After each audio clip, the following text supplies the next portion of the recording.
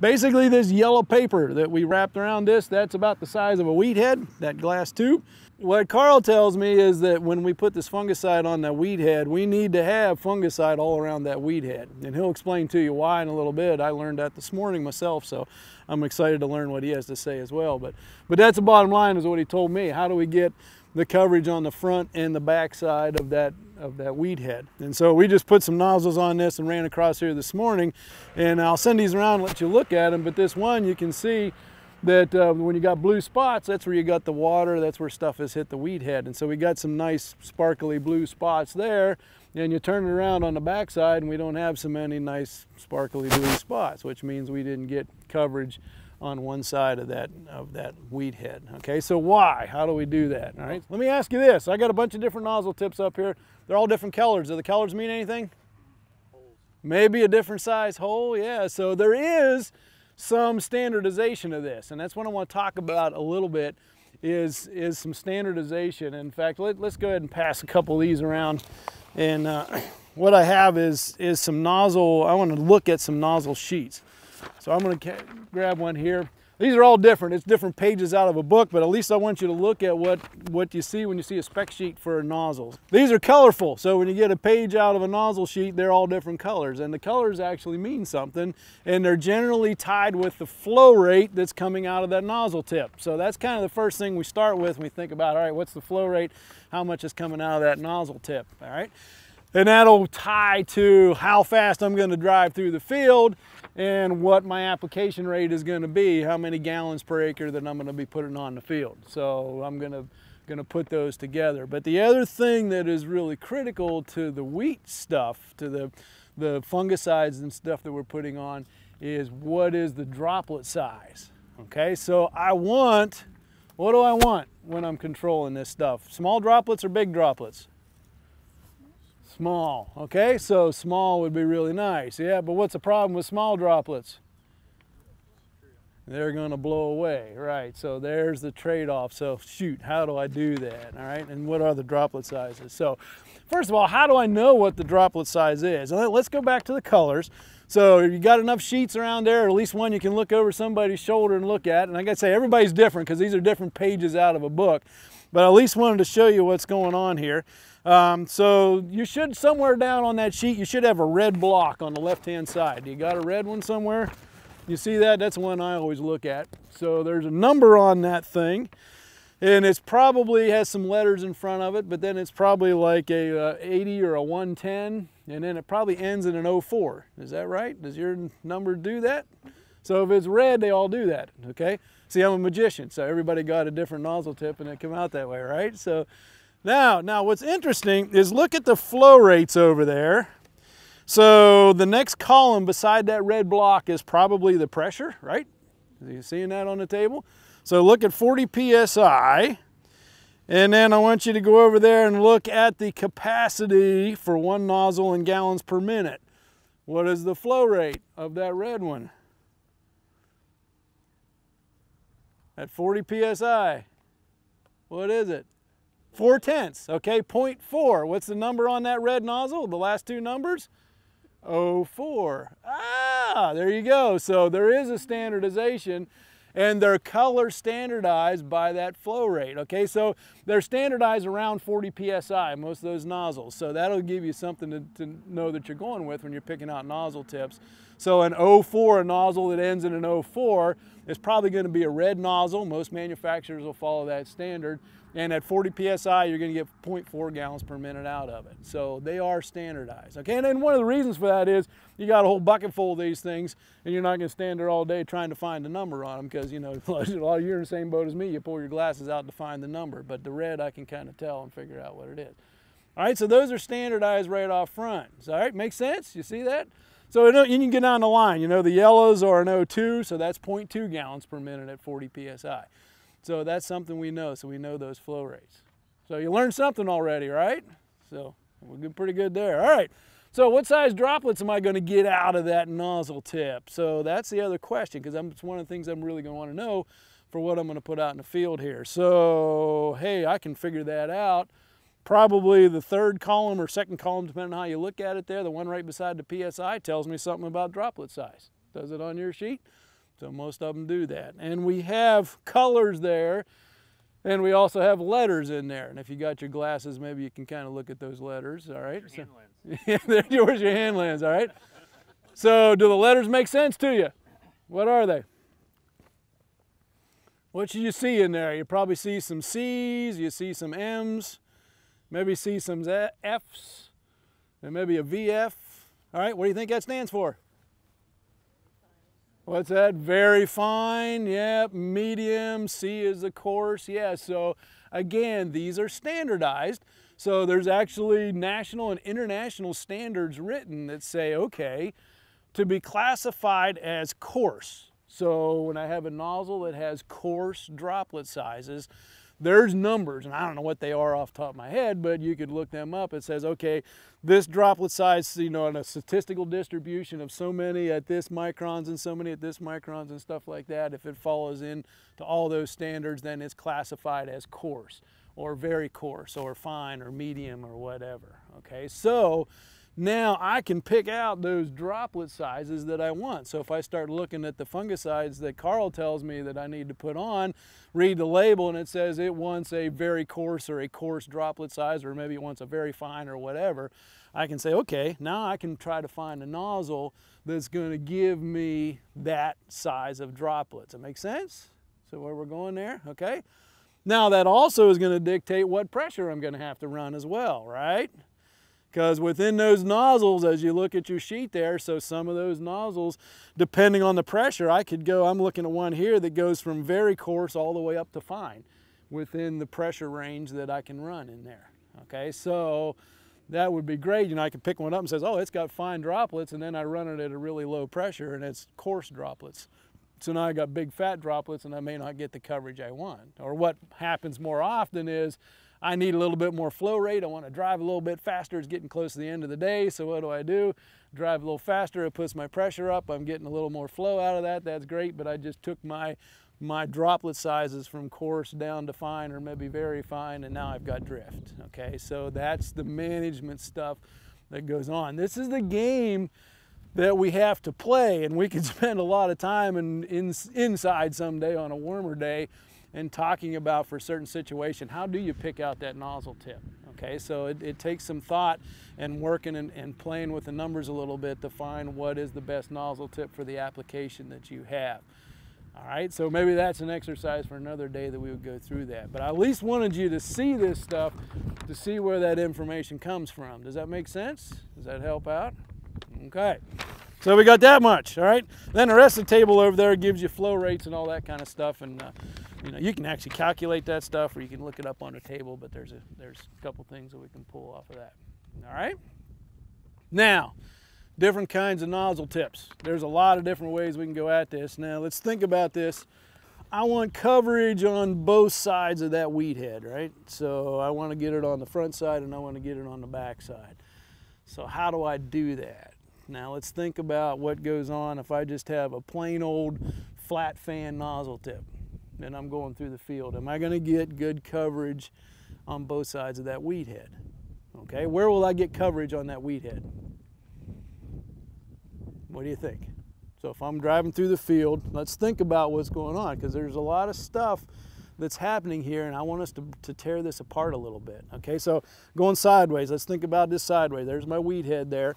So you're watching the side of the boom coming across there. There's that flat fan nozzle, and it's trying to spray that weed head.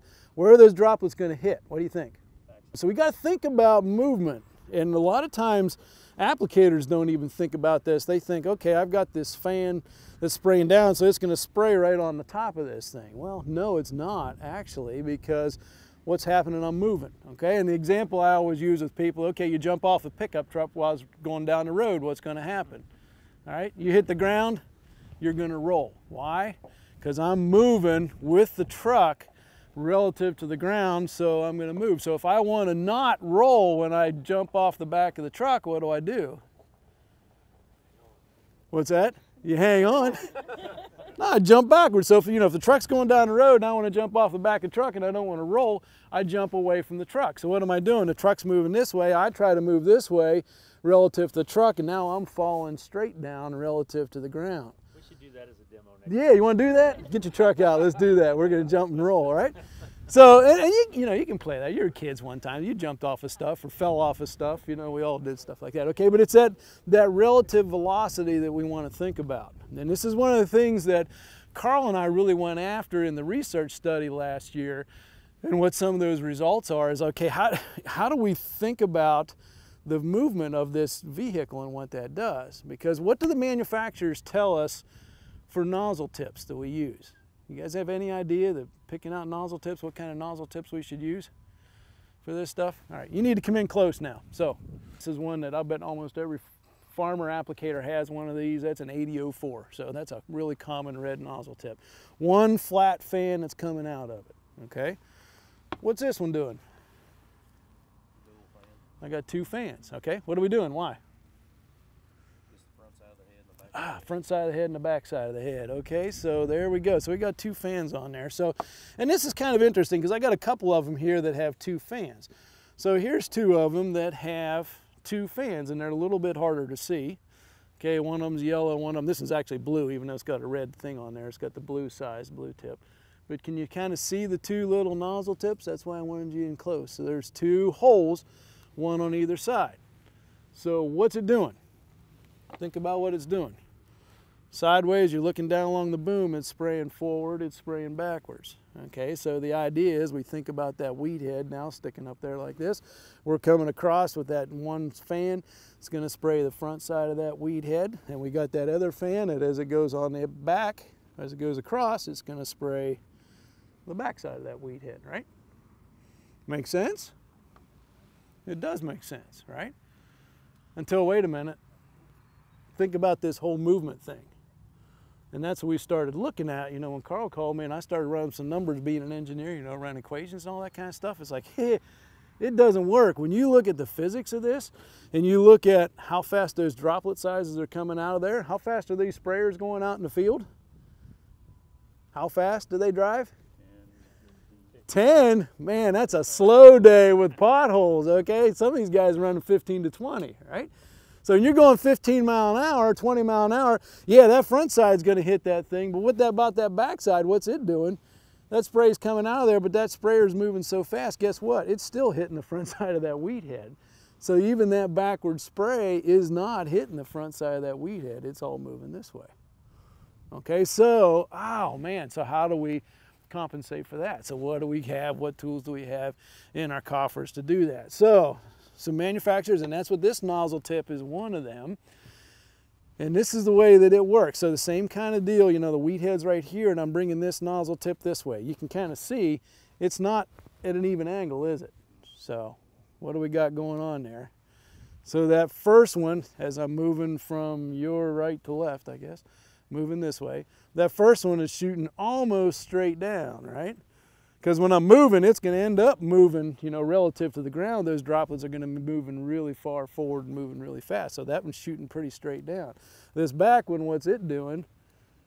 It's not shooting straight down, or it's not symmetrical to that one. It's shooting back a whole lot more. The idea is to try to get it shooting backwards so that even though the machine is moving, I'm still going to be getting some backward velocity, and hopefully I'm going to get some coverage on the front side or back side or whatever you talk about on that weed head. Okay, so you see what's going on? You see what they're trying to do with it? Does it matter? Yeah, it does, all right? And so that's what Carl and I found out in some of the research that we did, that it does matter how much you get, how much you can wrap around both sides of that weed head when you do that, okay? So that's one option people have. This is another option. It's another tip, and that's a really complicated looking tip there. And so, and I got one of these in the boom. We'll turn on here just in a minute to see what's going on. So that one has one nozzle jet, and actually I have it turned backwards. I did it again. I did it earlier this morning. So the one here, and these are like old flood tips. So there's a deflector plate on the nozzle tip right there, and so that deflector plate deflects the spray. And this front side comes down almost straight. The back side comes down and gets deflected out, and it comes out almost in the back. In fact, this number, the numbers that T-Jet puts on these nozzle tips, they call it a 3070.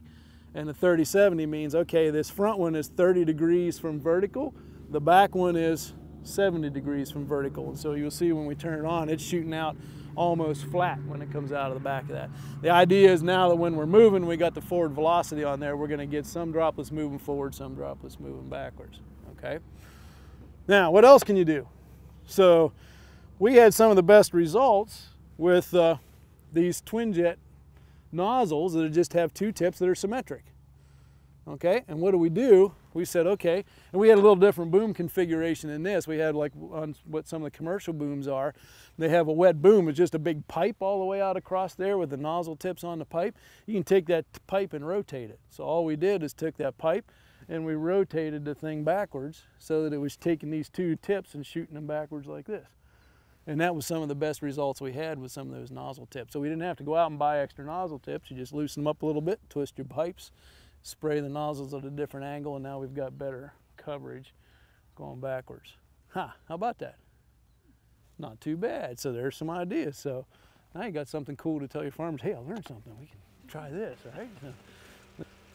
I think with the question you're getting to, I'll come back to that a little bit, but when you start turning sections off, a lot of this is going to be coming down to how you're controlling your pressure. So that flow rate is really going to be, it's directly tied to the pressure. So as your pressure changes, it's going to change the flow rate, it's going to change your droplet size and all that kind of stuff. So when you start with section control, turning sections off across the boom, that's going to make your pressure go up in the rest of your boom. So you turn a section off up here, it'll go up. Now most of the controllers, especially on the modern newer sprayers, that pressure is going to come down. Take a couple seconds or whatever and it will come down. But you'll get a little spike in there and you'll have some off, that won't be exactly the right rate for a little short period of time. All right, so, but you got to watch that a little bit. With sprayers like this that we don't have speed compensation, you got to drive the right speed, because when you turn it on, it's going to be at that pressure, and so you've got to maintain a constant speed as you go, through the potholes, through the ditches, on the headlands, around the corners, all that kind of stuff. You got to do that. All right, so good question. Yes, sir. Done any work with the pulse width, the aim command? Yeah, those aim commands, and they do work. So the idea, the pulsing, what's going on with the pulsing there? So the pulse width modulation, Capstan, their aim control, Capstan is the main company that has done that. Other companies have copied it, but yeah, and I guess they're still fighting legal battles all the time with that technology. But here, the idea is pulse width modulation. What I'm gonna do is I'm going to put a valve, and I didn't bring my sprayer with me, but I got some on there that we can show, but I'm going to put a valve on each individual nozzle so that I can turn each individual nozzle on and off, not a section, but each nozzle. And what I do is I do that really fast. So approximately, different manufacturers different, 5 to 10 times a second. So it's slow enough that you can hear it. You'll hear the thing turning on and off. The idea is that they're going to turn that nozzle on. When they turn it on, I'm controlling the pressure in the boom and everything. So I know what the pressure is above there. I know what the flow rate coming through there is. I know what the droplet size is and all that kind of stuff. So while it's on, it's at that right flow rate. And while it's off, it's off. Okay, so when I come to, the ditch in the middle of the field and I've got to slow down, on this sprayer, it keeps plowing it out at the same rate, coming out of the nozzle tip, so now I'm putting more on than I'm supposed to right there till I get through the ditch and can speed back up. With the pulse width modulation, they're sensing that speed, and what they do when you start to slow the vehicle down, now I know I don't need as much flow rate coming out of there. Well, if with a conventional control that would just lower the pressure in the boom, to lower the flow rate, that changes my droplet size, and then that's all out of whack now. With the pulse width modulation, as I'm turning it on and off, I'm going to turn it on, but I'm going to turn it off quicker. So I'm looking at how long it stays on. So if I want full flow rate, I turn it on and leave it on all the time. If I want a half flow rate, I turn it on for half the time and turn it off for half the time. On for half the time, off for half the time. If I want a little bit less, I leave it on for like 30% of the time or 25% of the time. So I just turn it on for a little bit, turn it off. While it's on, I know what the flow rate is, I'm controlling the droplet sizes. While it's off, it's off. So I always maintain the droplet size no matter what the flow rate is. Okay, does that make sense? Does that kind of follow through? And I wrote a publication a couple years ago that kind of describes that and shows some pictures of what's going on there. So that's what that pulse width modulation stuff is doing, okay? Now, the risk you run with that then is, you get checkerboarding in the field. So I'm turning it on, turning it off, turning it on, turning it off. So okay, I'm gonna spray here, I'm not spraying here, I'm spraying here, I'm not spraying here. So what they do is every other nozzle tip on the boom, they alternate them. So when this one comes on, these are off. When this one comes on, these are off. And then with some overlap on those nozzle tips, then you don't have as much checkerboarding, and there's a little bit of micro drift and stuff like that with the droplets are moving a little bit as they're going through there. And so you really do still get pretty good coverage with doing that. But that's what the pulse width modulation does. Maintains the droplet sizes no matter what your flow rate is, or within a reasonable range. Okay? Answer your question? That makes sense? All right, that's a lot of money. So they're like I think the last time I looked at them, they're like $270 a nozzle tip, plus about $5,000 or $6,000 for the box that goes in the cab. So you're talking a pretty significant cost difference, or pretty significant cost to outfit a sprayer with that technology. Okay, so wow, we got all that. These are the same size nozzle. It's a twin jet nozzle tip, so they're plastic nozzle tips, so there's two jets coming out of there, you can see. But if you look on the side of this one that's a little bit fatter, it's got a hole in the side of it that air can go into. This one does not. Okay, so look at those difference between those two. Again, same size, same flow rate at the same pressure and all that kind of stuff, but we should get different nozzle, different droplet sizes out of it. Here's another format of this kind of same thing. So two nozzles tips the same size. See, this one has a really long thing up here, and it's got a hole right on the side of it. So you can see that little hole there. It's a little bit bigger. The air comes into there. The idea is, here's the theory of what the manufacturers tell you. So as that water's coming through there and it goes out through that nozzle tip, you know, it goes through that hole in the end and it makes that fan, it gets broken up into little droplets. And so the smaller that hole is, and depending on how that hole is machined and everything, you're going to get different sized droplets that's coming out of there, all right? The smaller droplets obviously are better for our coverage. With the air induction, now with that water as it comes through the nozzle, it's actually the Venturi effect. It's sucking air into the into that water stream. So now I've got air mixed with the water as it's going down through that nozzle tip and it goes out through the end. So what happens is the little droplets that come out when they break up, they're actually going to have an air bubble inside of them. So what you're going to have is a droplet that's a little bit bigger because it's got some air inside of it. So now it's bigger and it's not as susceptible to the drift and stuff like that. And so you won't see that fine mist coming off of it because of the air that's entrapped, that's entrenched in the flow stream as it goes through. All right, blow your mind? It blows my mind. I can't figure, they figured it out and it does work.